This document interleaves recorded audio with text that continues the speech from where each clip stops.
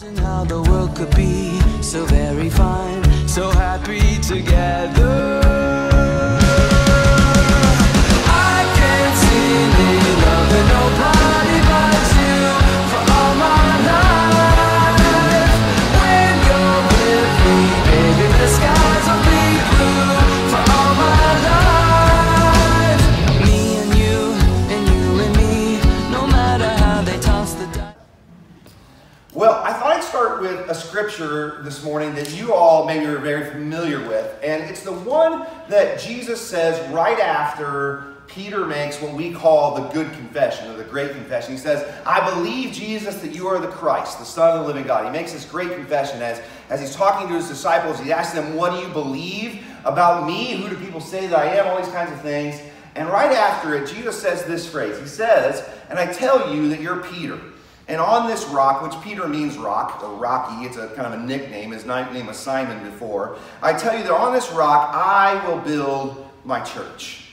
On this rock, I will build my church. This is the first use of the word church ever in our Bibles. It's the first time that it appears in a conversation. And Jesus is the first one that opens up the idea of what church is in this moment. And I can tell you this, that I'm betting everyone in here has an opinion on the church. Everyone in here has an opinion about what church means. We all have ideas and thoughts and processes that have been built up by culture, maybe by our families, maybe by our experiences.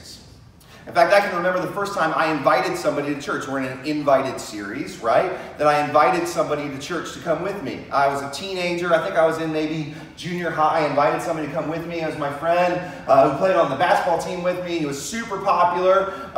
He was, I think, our leading scorer on the basketball team, and he didn't want to come with me. He said, I think of two things when I think of the church. I think that the church is hypocritical, and I think that all the church ever talks about is money. These were his responses to me, and I kept inviting him. He eventually came with me.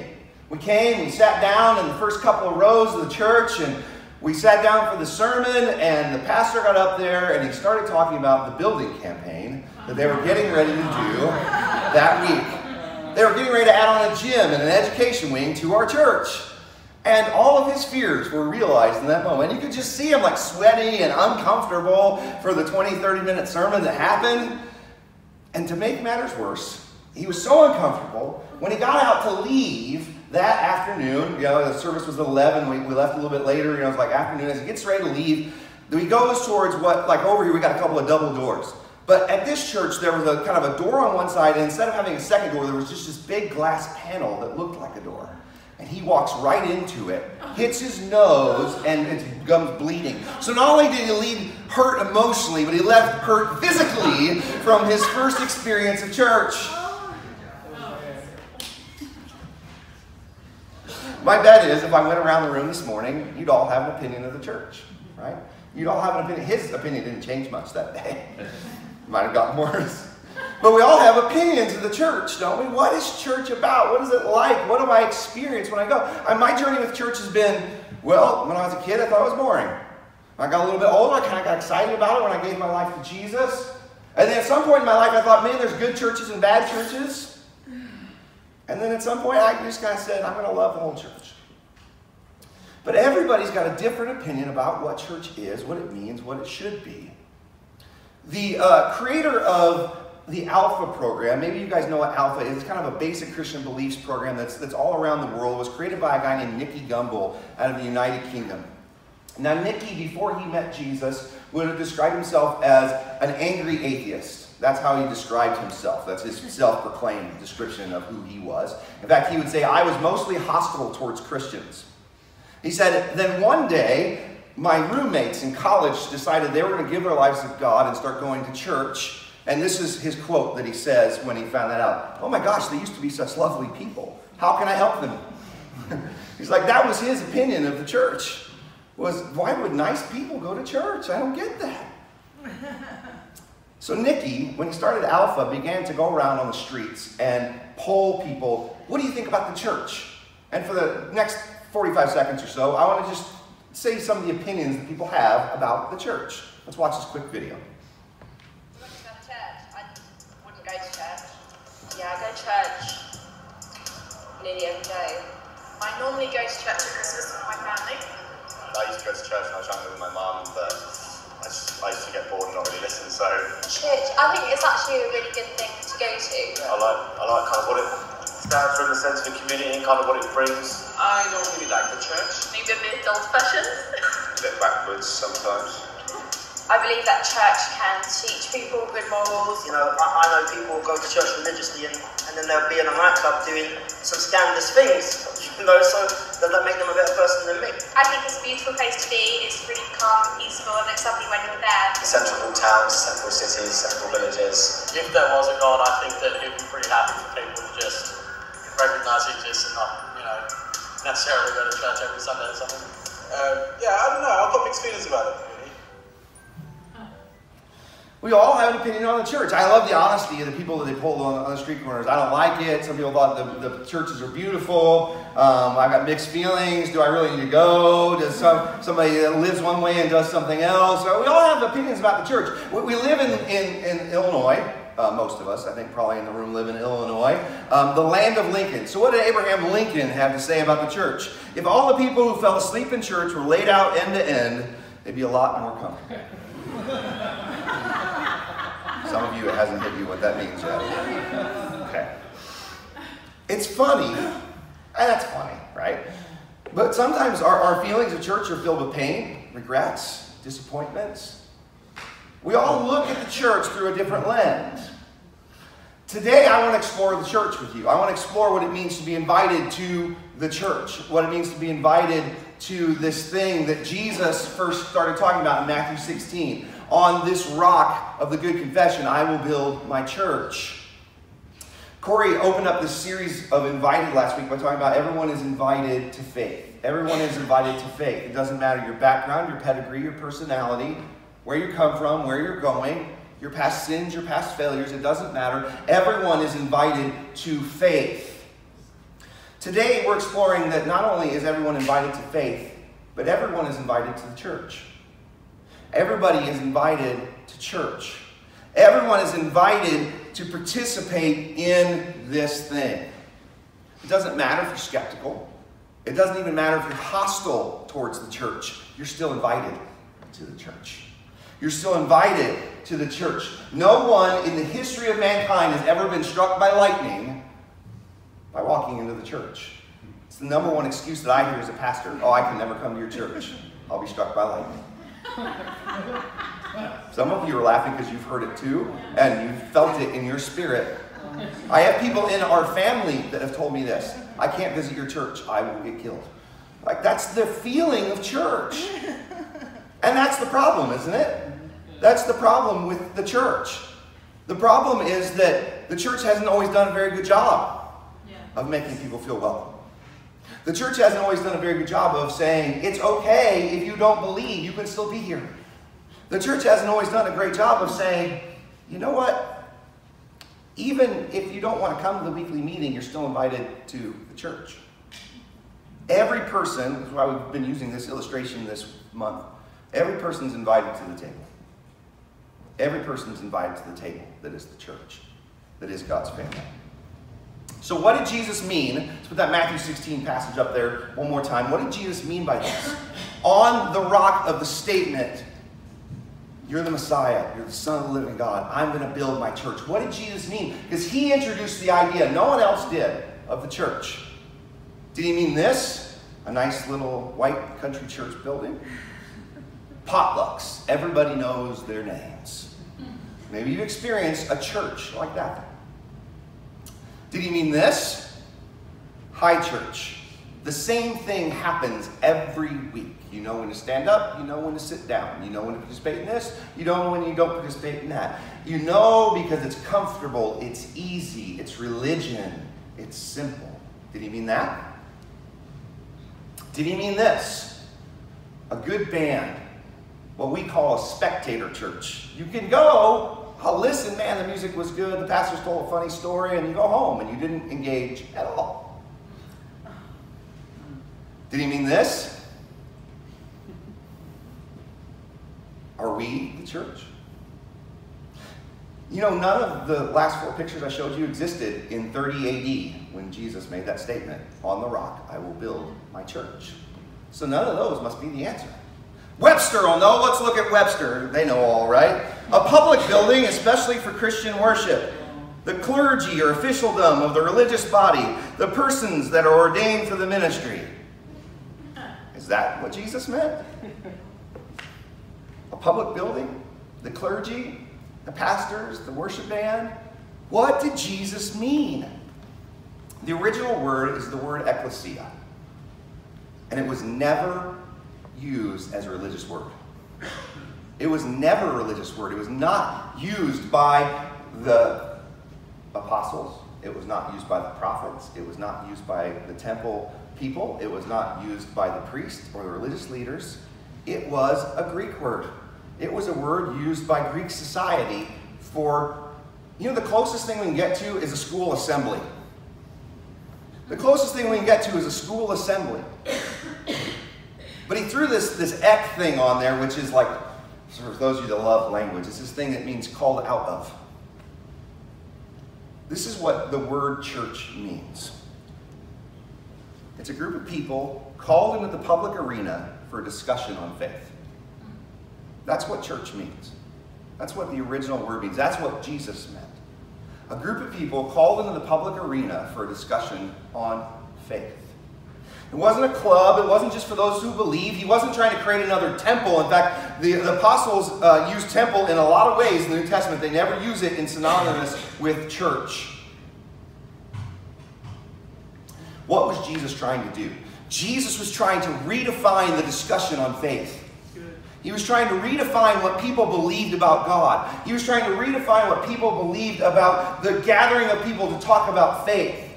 All people had known up to this point was, we go to a building and have a conversation. We go here and do certain religious exercises. We go there so that the pastors and the priests can have a relationship with God and we can keep him at a distance.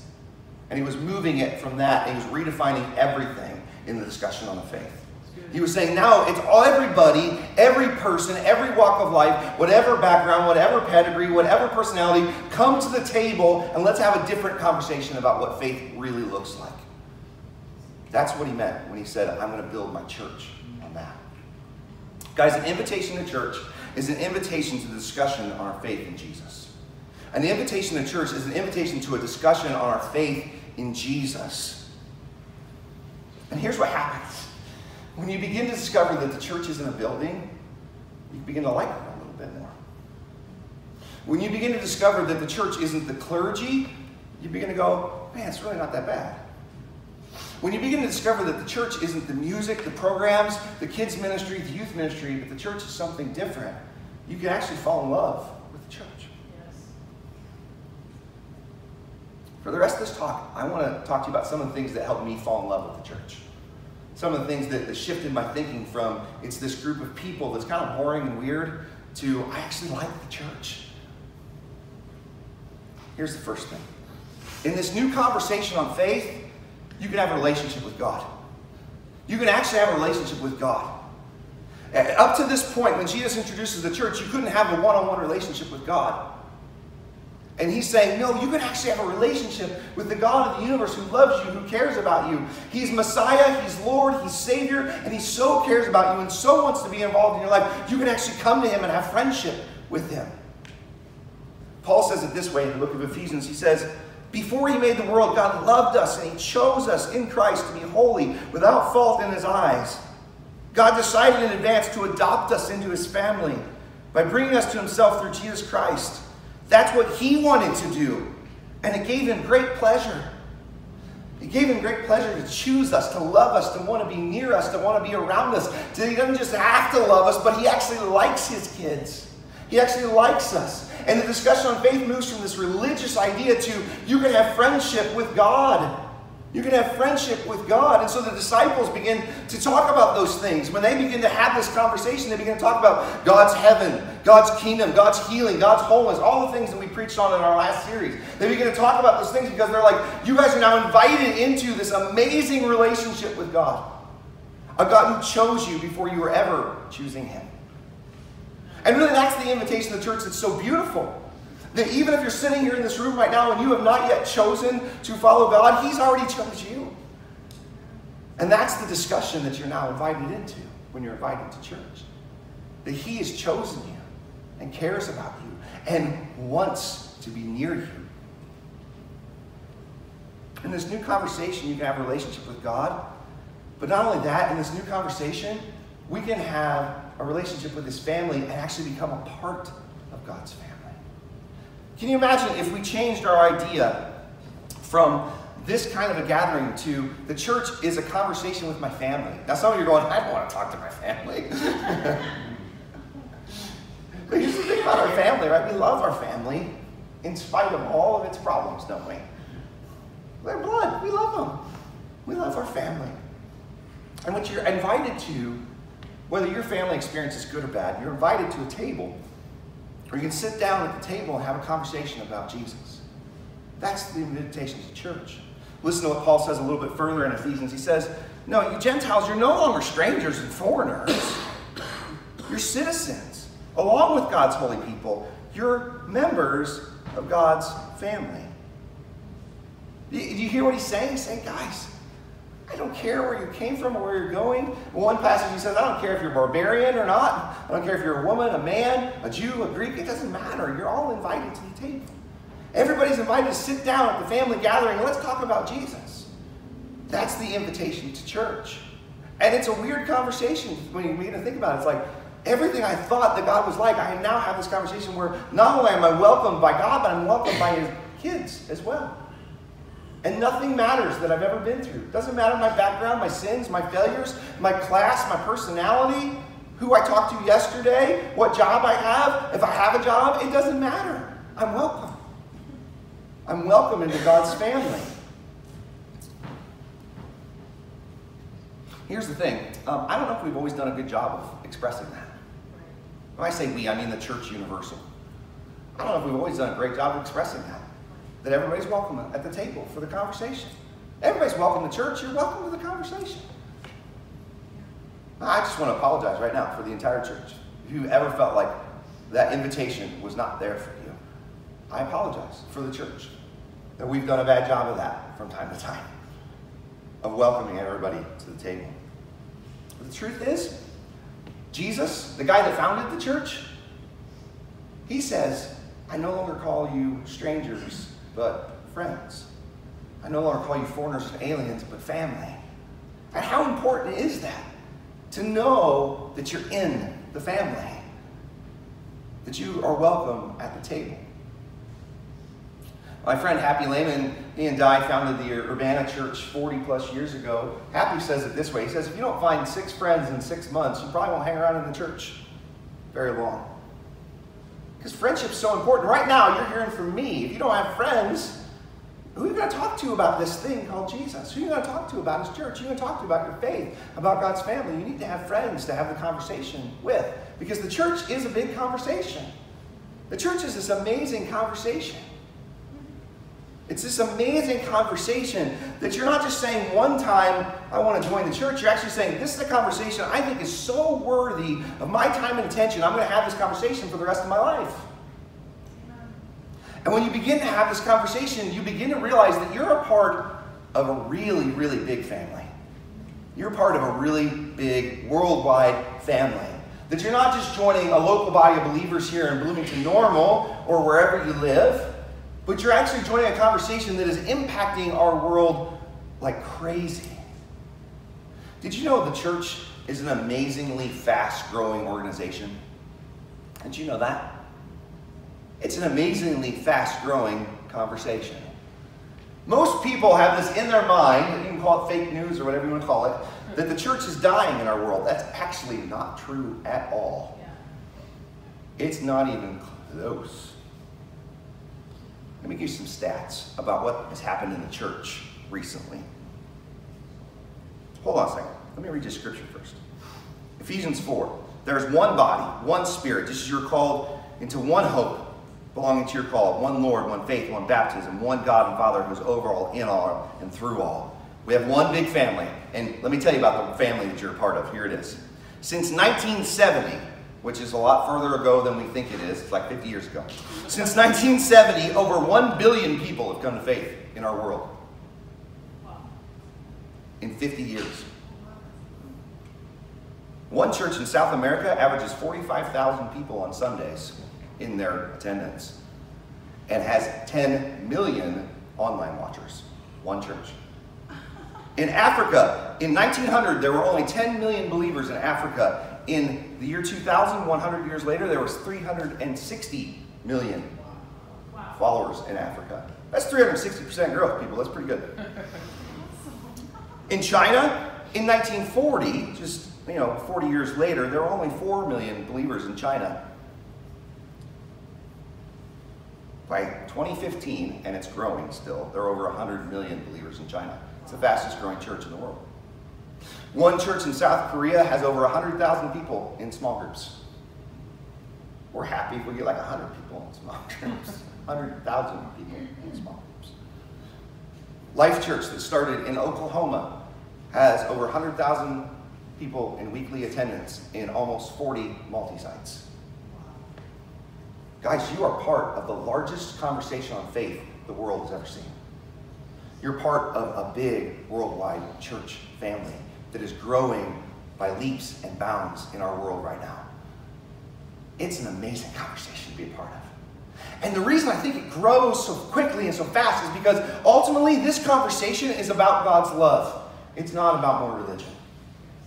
Ultimately, this conversation of faith is about God's love and how much He loves you, how much He cares about you, how much He wants a big family, how much He wants you to love one another, how much He wants you to love people who are not yet in the family. I love one quote from a church planting coach years ago. It says, "The church is an amazing organization. It's the only organization that exists for the people who are not yet in it." I love that idea. We exist to love the people who are not yet in our family. Guys, the church has been known for a lot of atrocious things throughout history. We've been known for the Crusades, where what do? We went in Jerusalem and murdered Muslims. We were known for burning women at the stake in the Middle Ages.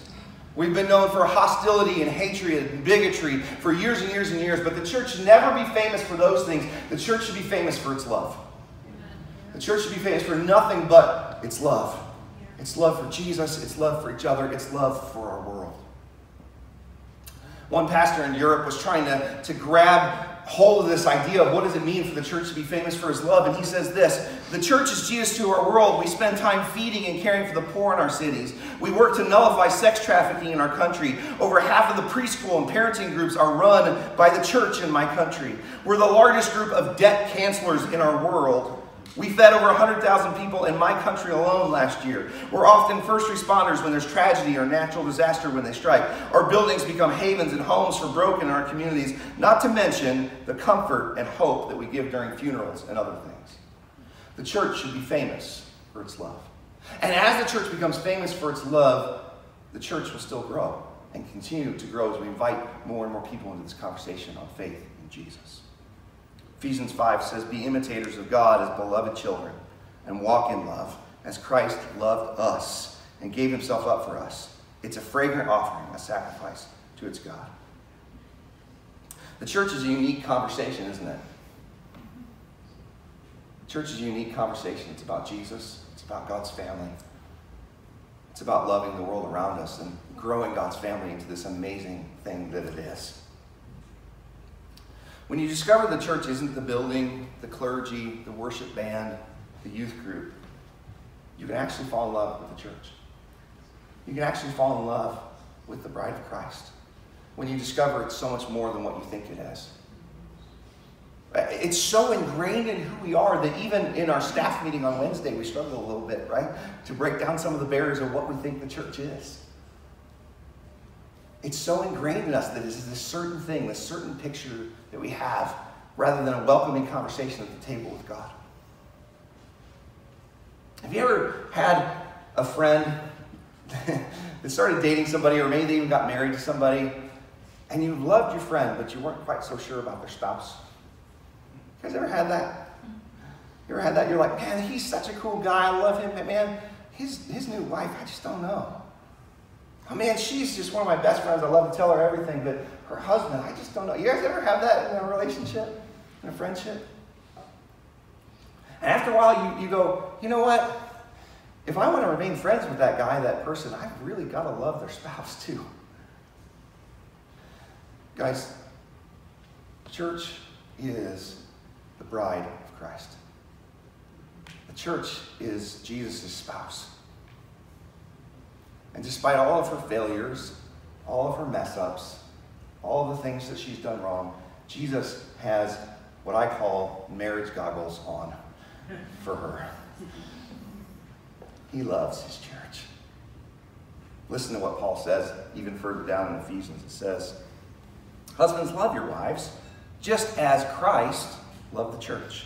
What did he do? He gave himself up for her, that he might sanctify, having cleansed her by the washing of water with the word, so that he might present the church to himself in splendor, without spot or wrinkle or any other such thing, that she might be holy, without blemish.